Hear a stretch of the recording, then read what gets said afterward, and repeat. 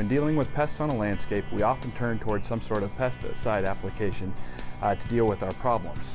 However, we normally forget about the problem of dealing with the leftover application materials once we're through with that initial application.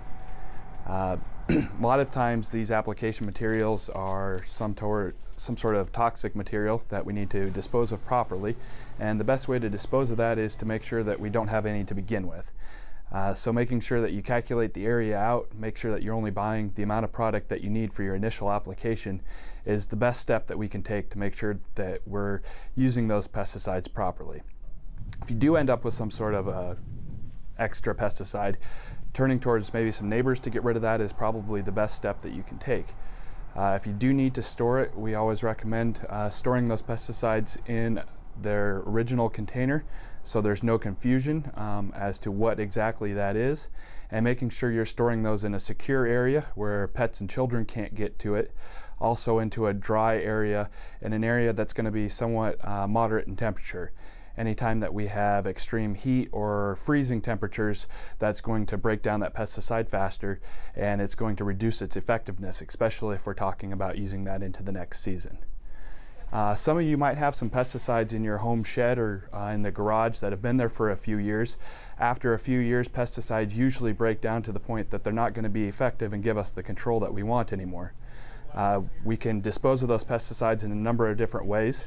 One of those is to go ahead and apply those according to the label, making sure that you're not exceeding the recommended rate on the label is one way of doing that. You might not get the best control, but you're going to get rid of that pesticide product in a safe manner. The state of Nebraska does not have any programs to dispose of toxic pesticide wastes that are statewide as of right now.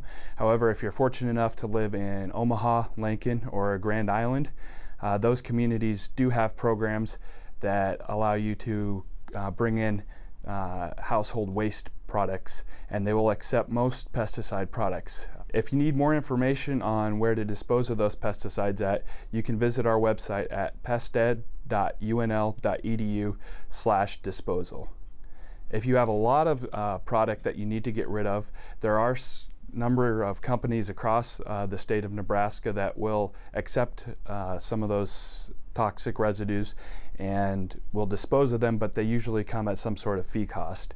You can find more information about those at our website as well.